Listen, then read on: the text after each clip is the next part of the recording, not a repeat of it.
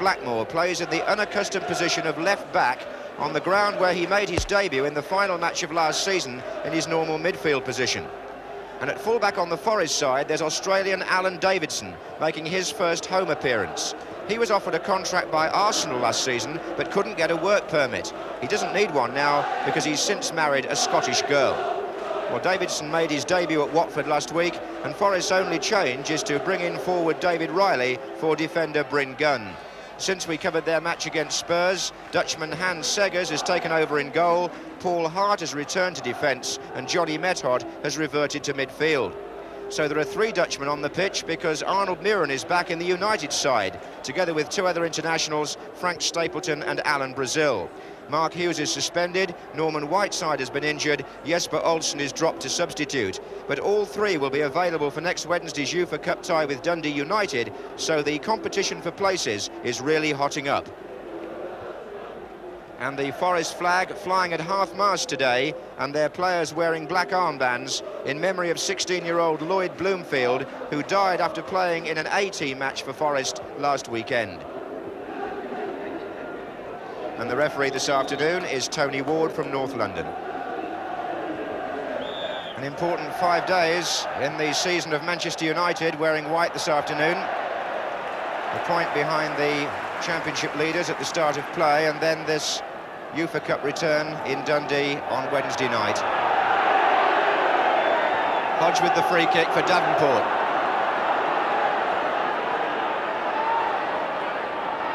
And Hodge again. Steve Hodge was rumoured to be unsettled a few weeks ago, and Ron Atkinson, the Manchester United manager, made an offer for him of £250,000, which was turned down. And there are two the other way for United. One of them is Alan Brazil, and if he'd caught that well, it would have completed what was a fine move. Swift attacking play by Manchester United, and Gordon Strachan right in the centre of it.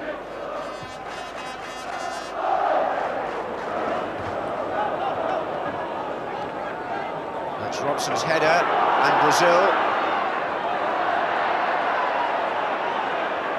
Hodge.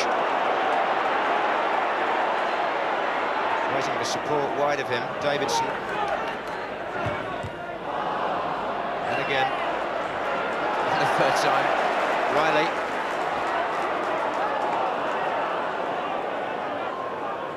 Good determination there by the Australian.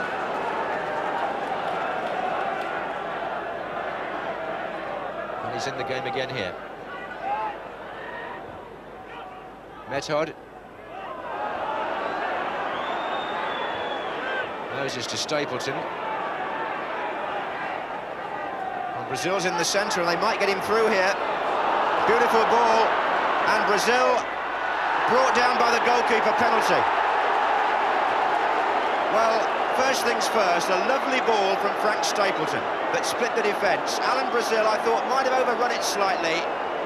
Might be a bit hard on him. He was going round the keeper when the apparent contact was made, and referee Tony Ward awarded a penalty, and Gordon Strachan, who missed his last penalty for Manchester United but has scored all the others, aims to improve his record against the man who gave it away.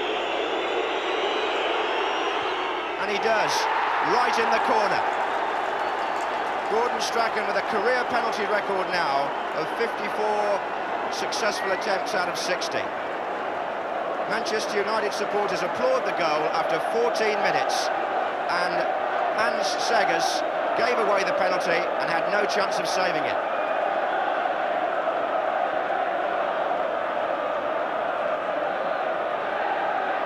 And I don't think there's much doubt about the decision. Here's Riley.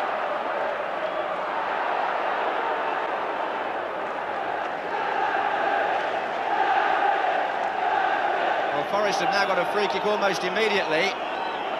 Hodge to take it. And Hart was there. That was a good attempt by Paul Hart. And it might have brought the equaliser instantly.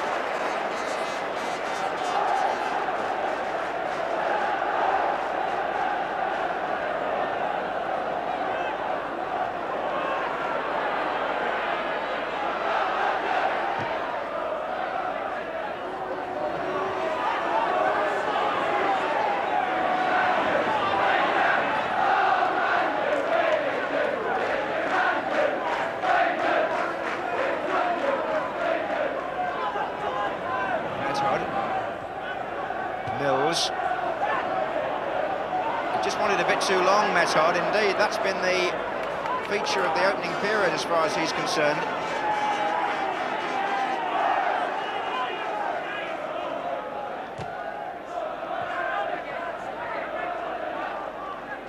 Sure, Muren would confirm that the game in England is that bit quicker than in Holland. And Method again, and again he can't get the pass through. Muren can, though. Strachan. Now again, Duxbury's going up on the right. Strachan's found Robson. Manchester United taking the direct approach. Really good through ball by Strachan.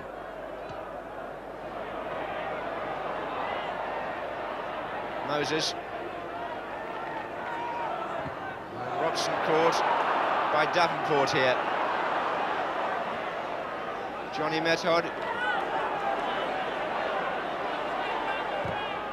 And his passing in the first half well below its normal standard. And that's one of the reasons Forest is struggling. This is Strachan. And that's not all that good either. Davidson. Neither's that. Mistakes following one another here from both sides.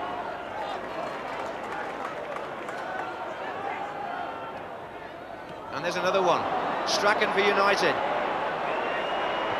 Good effort. Oh yes, good goal. Gordon Strachan gets his second after 27 minutes. And Manchester United are 2-0 up. And that all happened because a ball from Mills to Metcod never got there. United given possession really, but when Strachan tried that shot, it was right in the bottom corner, just as accurate as his penalty really, and the goalkeeper failed to get there.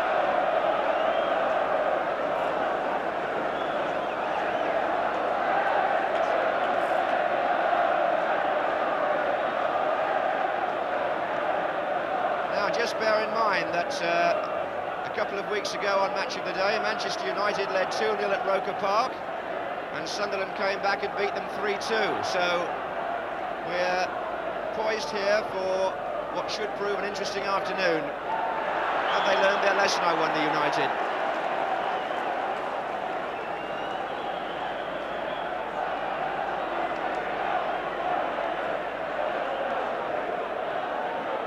Moses, the player spoken to.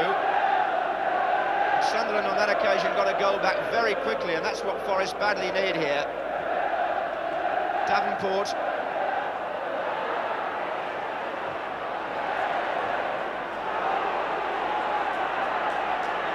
Bowyer, Method, and Hodge free on the left wing. Davenport.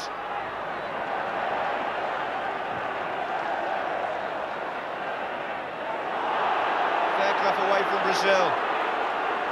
Oh, mistake by Moses. Davenport, McQueen in the way. Well, this is extraordinary. The two teams are just giving the ball away with abandon. By First Division standards, the game, for just about 5 or 6 minutes, is almost at Sunday League level. And Robson's made a run from the centre of the field here, trying to latch onto Brazil's header, but instead it's Bowyer for Forest, Davenport, and now they've got 6 forward. Mills.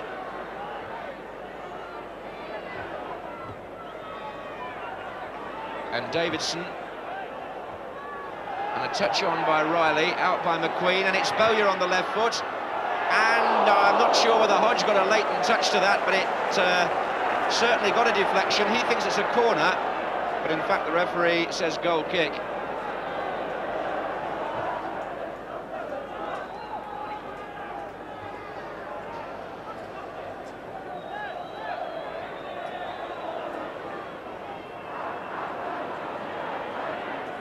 Duxbury and Brazil. Moses, Strachan.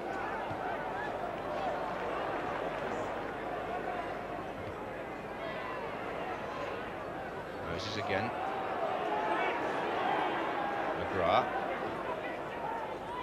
Chest of Stapleton, nicely done. Hart coming across.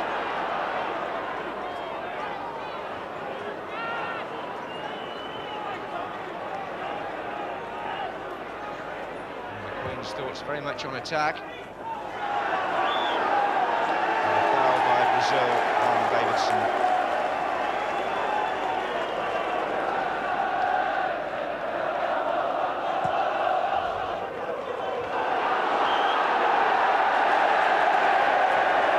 Crowd ironically applauding the fact that this free kick has gone to Forest.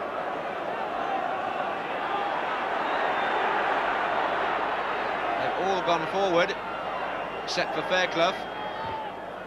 Mills took it, Hart was climbing, Bowyer's in there. And that throw by Gary Bailey, destined to put Strachan away, but Fairclough is there. And here he is again. Hodge. Swain.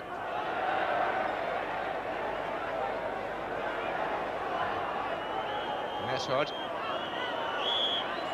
As a result of the events of that first half, Manchester United have a new top scorer because Brian Clough's team are 2 behind from the accurate shooting of Gordon Strachan, who's now got 13 this season for United.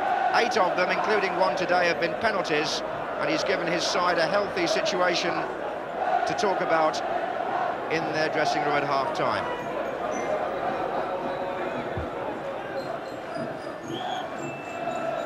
Well, we'll see what effect Brian Clough's words have had at half-time, as Nottingham Forest, playing now from the right, face an uphill task here.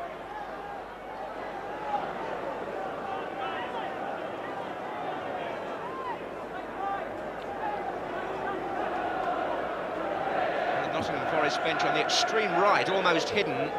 We'll just catch sight of Gary Birtles, who's played for both these clubs, and has been out of action all season with a back injury. I'm pleased to say he's now back in training, hopes to play at Christmas, just scratching his ear there.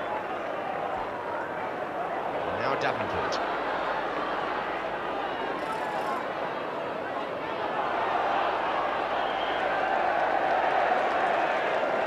Mills. Bowyer's in the centre here for Forest, and Swain is joining the attack. Bowyer couldn't make it. Shot by Riley. Wide.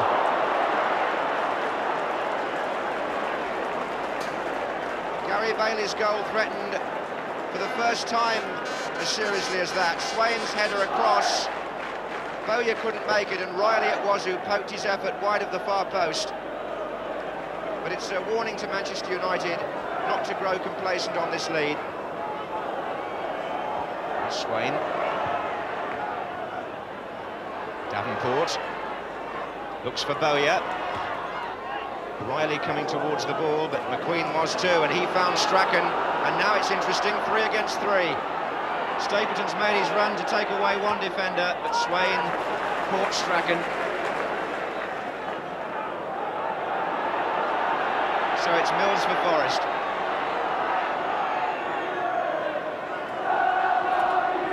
And Hodge onside, a better angle this time for him, and he scores.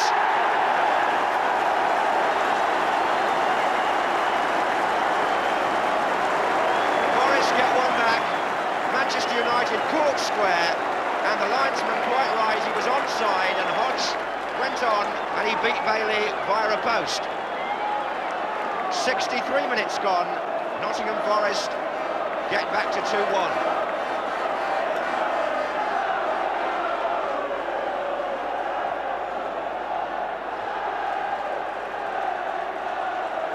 Goal scored by the player who Ron Atkinson wanted to sign just a matter of a few weeks ago, Steve Hodge. McGrath with the free kick for Manchester United. Fairclough's header away. Strachan. Good effort again.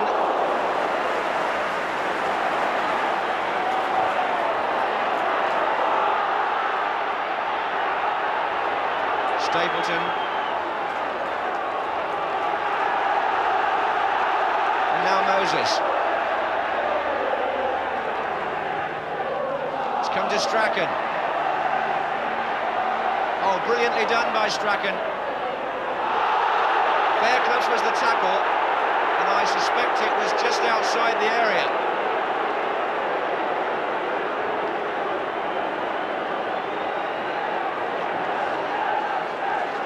More conjuring tricks tricks on the ball from Strachan.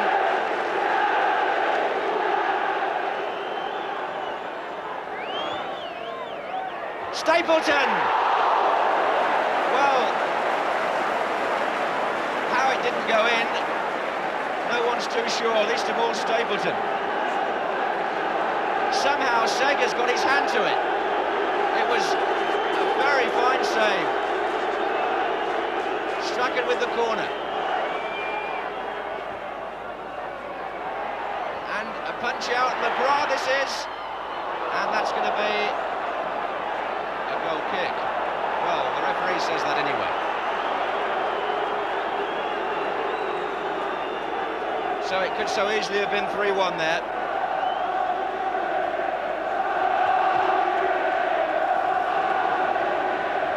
Header. Well, Davidson's now joined the Forest attack on the right, and there are 4 waiting for a cross here. Mills, in fact there are 6 in there now. Davenport and Riley, only half cleared. Mills, goal!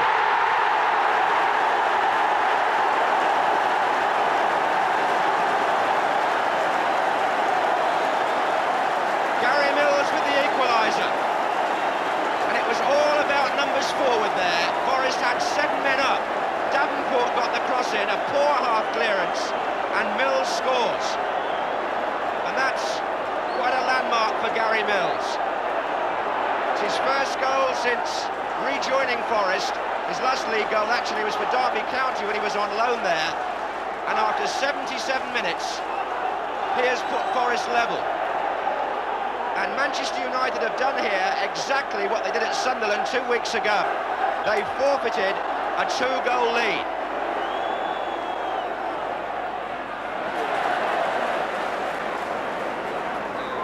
McQueen has stayed forward here, although the play's well away from him for the moment. It's a goal kick, and we move into the last minute of normal time with the score 2-2. McQueen makes his way back now.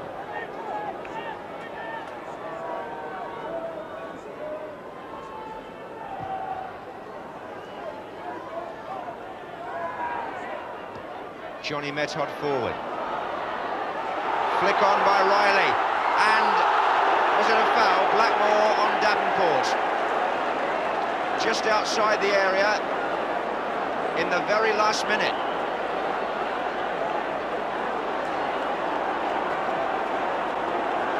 Whether Johnny Method or one of his colleagues can produce something here right at the end. And Method curls it! Yes! 3-2, just into stoppage time, and Johnny Method goes on one of the longest laps of honour of the season. A goal right out of the European textbook, and it's given Nottingham Forest, it would seem, a famous victory when the game seemed in Manchester United's pocket at half-time. What a comeback, and what can you say about Manchester United? 2 up at Sunderland, they lost 3-2. 2 up here, they trail 3-2.